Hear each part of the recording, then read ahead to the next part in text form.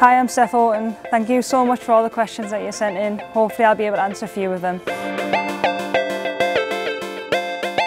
What was your initial reaction the first time you saw your name on the England women's team sheet? At that moment was probably all your dreams come true. You always want to play for England when you're younger, and that's when it becomes official, and hopefully long may that continue. What advice would you give to girls who want to be footballers? First and foremost, make sure that you enjoy playing. Always listen to your coaches and your manager, and no matter what, always work hard.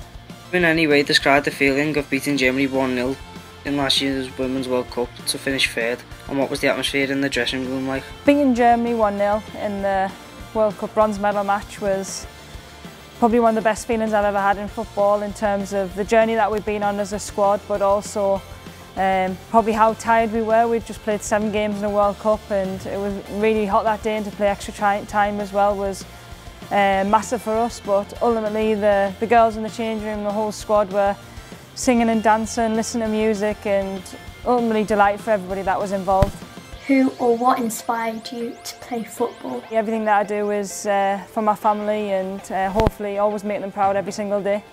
What motivated you to keep going? Because when you were younger, for females, it had such poor participation levels and support. What made you keep going and think, yeah, I've got this? I think the fact that I enjoyed the game so much, I knew that either way, whether it was professionally or as a hobby, I was always going to stay involved, with the hope of it turning professional one day. And it's great to see that I've been on both sides, where you've had to pay to play, you've had to train wherever you can, and now I'm fortunate enough to be able to train professionally and play for a great club like Manchester City, but also for England as well.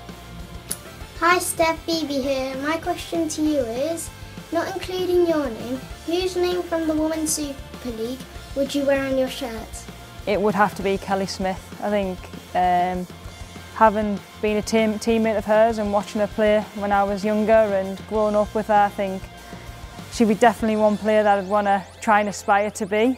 And to be like, so I definitely had to pick Kel, yeah. A lot of the time, people get tattoos to resemble a moment in their life. So if you were to get a tattoo to resemble a moment in your life, what would it be and why? Right, well, I haven't got any tattoos, but if I was to get one, I think I was this close to getting one after the Olympics, and I think me and Kim Little had made a bet that we'd both get it done together, and it never ever happened because we just bottled it at the last minute. But I think we always spoke about getting the Olympic rings. A lot of the Olympians have that. I think KB's got them on her wrist, and it was an idea that I wanted to, but I was too scared to get it. But if I was to choose one moment in my career, I think it would have been that one. Sometimes the girls might not be in the right frame of mind or positive enough about the game. As a captain and a teammate, what should I say to get them focused? What do you say to the Lionesses before their game?